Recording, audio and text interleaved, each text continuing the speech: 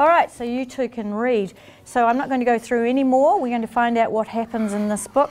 Today, the girls read the whole book.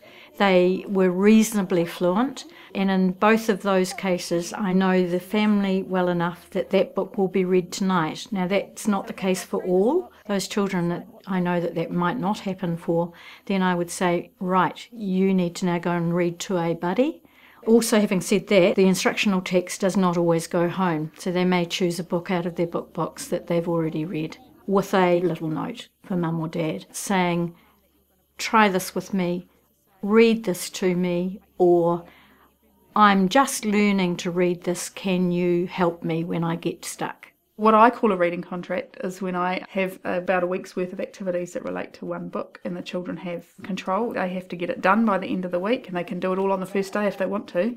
But they work through the activities and then we check in Monday, Wednesday, Friday, and we do a wrap-up of the book at the end, and then we see what falls out of it. And because there's a glossary, I talk to them about alphabetical order, and I've given them a little alphabetical order activity so that they can try and put some words into alphabetical order. So they have to write their own wee story too.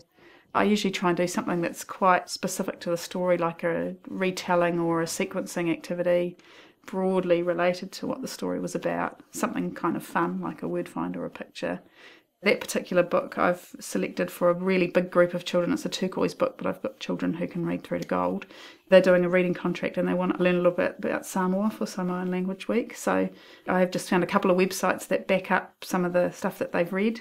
Using the iPad, they just hold it over the QR code and it takes them to a website that shows them some examples of siapua cloths that they can then draw a picture of their own, and then the other one actually asks them to do some more reading, so they get to read their book, then go to the website, then read the website, and then find some information in that text.